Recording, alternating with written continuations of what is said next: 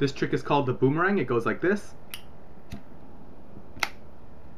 It's a really simple flick open and light trick where you pinch the lid of the Zippo with the hinge facing upwards between your thumb and your middle finger, and then you leave enough space where the Zippo can just open, rotate, and fall, where I like the corner of the Zippo to be right where my palm and index finger are.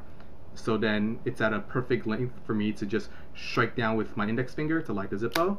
So you just, with a flick of the wrist, you flick upwards, the Zippo opens up and falls into your palm, and then you strike with your index finger, and then you flip back closed. So once again, oh, didn't light.